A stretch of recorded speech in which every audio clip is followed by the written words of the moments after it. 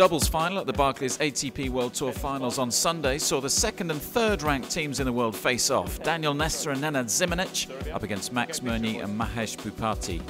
Both teams were playing their last ever matches together, as Nestor will team up with Mirnyi in 2011, while Zimonjic will partner Frenchman Michael Lodra. But it was easy to see why these guys had reached the final.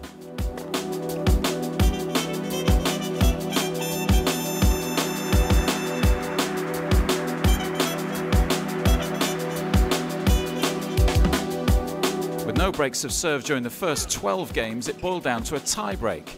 Despite that incredible pickup from Bhupathi at 3-all, ultimately it was the Canadian-Serb duo of Nestor and Zimonjic who edged it 8 points to 6.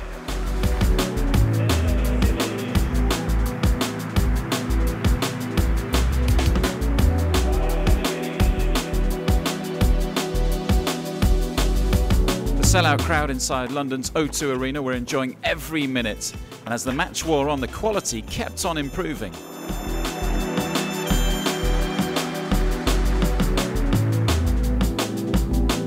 In the seventh game, Nestor and Zimonjic made their push.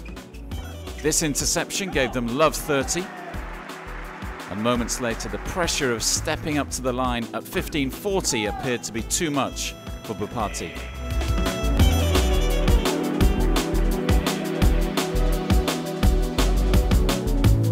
Vital break in the bag, Zimonjic made no mistakes serving out the match at 5-4 to end their partnership in perfect fashion with their second Barclays ATP World Tour doubles title after clinching the year-end championships in Shanghai in 2008.